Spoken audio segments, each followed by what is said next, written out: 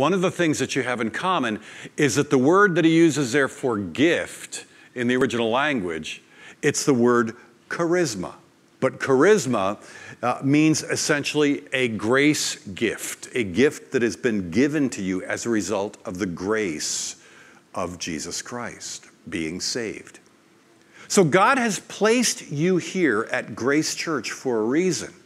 And you are to use your gift for the building up of the body of Christ. And realize that the more faith you exercise, the more he will give to you, the more he will enlarge and stretch your faith. And above everything else that I've said, keep on reminding yourself that it's not just about you, that it's about the body of Christ. We are a body, not just a collection of individuals, and you are here for others.